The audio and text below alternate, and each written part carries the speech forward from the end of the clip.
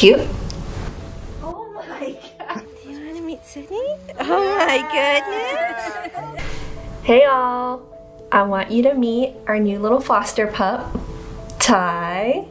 That's his name. We don't know if we're gonna change it or not, but we didn't think it made sense to change it while we're still fostering him. So just a little backstory. For a few months now, I've had it in my mind that we really want to adopt a puppy. After looking through some different sites, I came upon one that was about an hour away from us. I saw his picture, knew we had to meet him. The only thing is that he is a special needs dog. Just to rewind a little bit, so what's unique about him, which you'll see him in a little bit, I'm so excited, he's gonna be arriving any second now. Not only are we fostering to adopt him from a rescue, but he also has heartworm. So he actually started his treatment last week, and we had no idea, we knew nothing about heartworm. I just feel really good about this decision. It's gonna be such an adjustment having him here. We've only met him once before, and when we met him, we just loved his temperament so much. Sweet, yeah. We really didn't like shop or look around at many dogs at all. We only met him and decided we wanted him. So yeah, he'll be here any moment. I'm just standing by the door, just anticipating his arrival. We're just so excited. Are you excited, Matt? Very excited. We're so excited. Because it was a whole process. We even had to send in some references. They even talked with our neighbor. I had them contact my parents' vet. The application went through, we got accepted, so now we are fostering him. He has gone through 1 dose of his heartworm treatment so far. You can see right here they had to shave him to give him the first injection. And he's gonna have to go through his 2nd and 3rd dose in about a couple of weeks. Until he is completely cleared from the vet, then we can adopt him. Oh, he came, yay! The funny thing about this breed, since I'm used to, you know, being around more of the Shih Tzu breed, he's a bit more calm and has like a bit more of an independent streak than maybe Shih Tzus may have. So I've never really had a lot of experience with the Lhasa apso breed.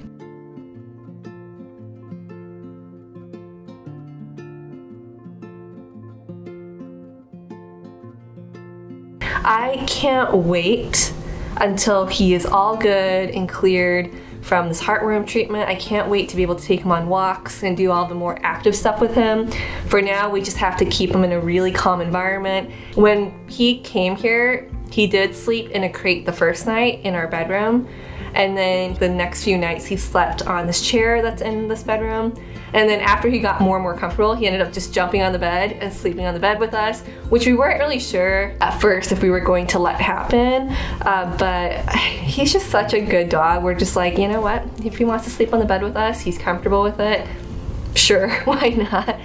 And these type of breeds, they just like to be elevated. They like to have like a good vantage point. He'll even sit right at the top of the stairs. He loves being able to look out towards the entryway, door, and window area. We just feel more whole.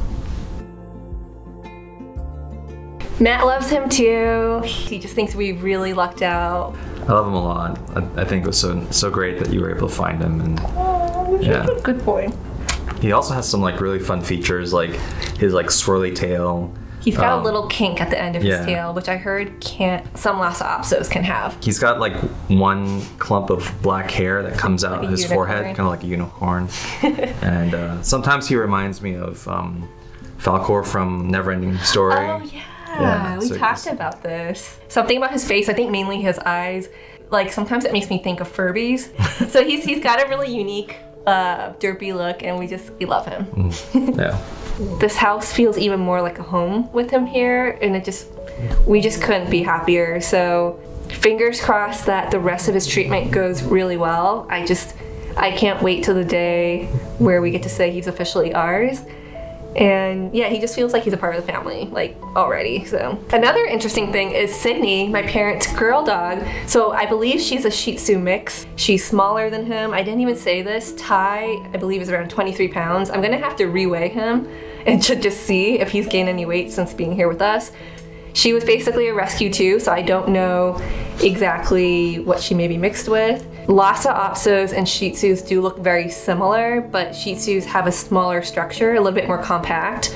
Lhasa Apsos, they do have a bit taller of a head and a longer snout. So it's a little different. They do both have the underbite, which is so adorable. The hair texture is also a little different. Shih Tzus tend to have softer hair. His is a little bit more coarse, but because he is a Lhasa Apso Shih Tzu mix, it almost seems like the top half of him is softer and the back half, his hair is more coarse.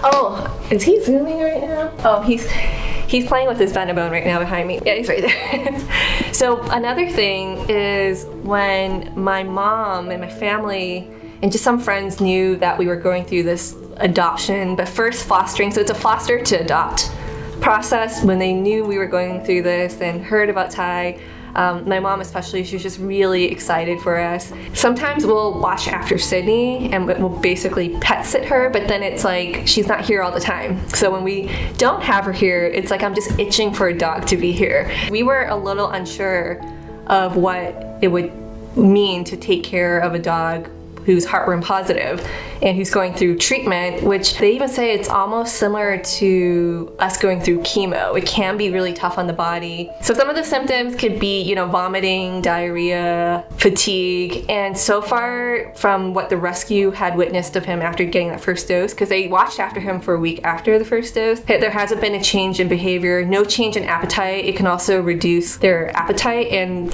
he is very much a food motivated boy, so we have not seen anything that has signaled to us that like his body is going through a really rough time due to the treatment. So that's exciting to see. And in a couple of weeks he's going to go through the second and third dose, which means that we're going to have to take him to the vet and he's going to have to stay with the rescue, I think, for at least a day or two, just so they can monitor him. Overall, just taking care of a heartworm positive dog going through treatment has not been bad, as long as you're not doing anything to create a chaotic environment that could get the dog's heart rate up. We've just had a lot of really fun experiences with him so far. You having fun playing with the toy? Well, you're so cute, aren't you?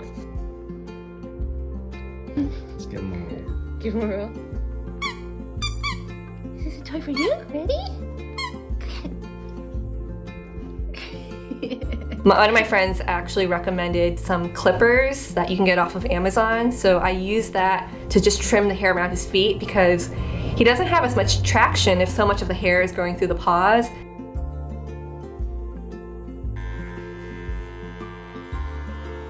It probably tickles. Good boy.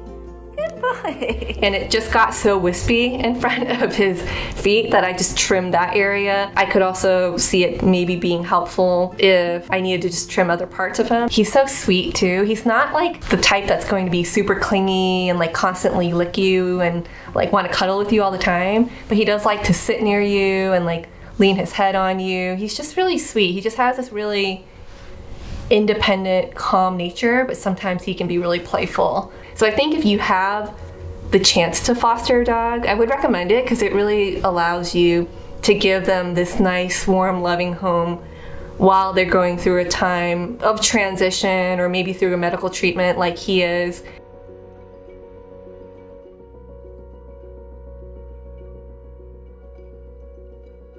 And then once we adopt him, it is going to cost us $300, which honestly I think is a steal after getting to know him. But I think that is pretty standard for a pet adoption these days. It can vary depending on where you decide to adopt a dog.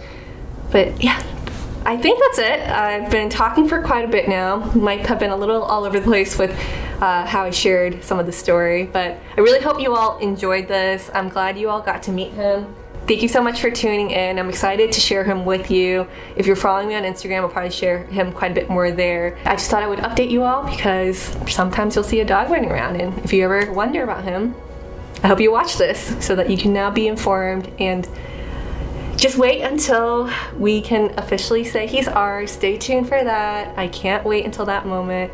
I feel like we should celebrate. But alright guys, that is all. Thank you all so much for watching. I'll see you all next time. Bye. Feels like a family picture.